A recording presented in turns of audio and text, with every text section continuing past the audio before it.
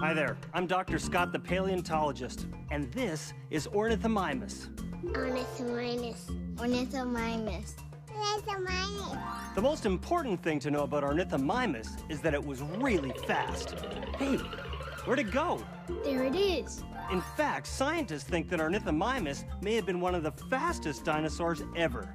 How could they run so fast? Well, for one thing, Ornithomimus was bipedal, which means that it moved around on its two back legs, and those back legs were very long, great for running fast. Can you think of any bipedal animals alive today? Kangaroos. Humans.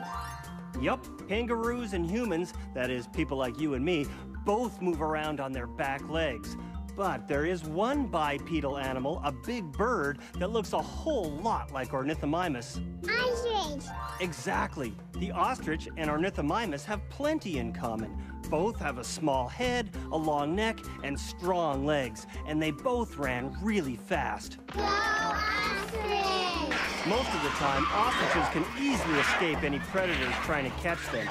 And Ornithomimus was probably the same, outrunning meat-eaters like T-Rex. Wow, I don't think I could run that fast. But I'll try. Keep watching for more dinosaur discoveries.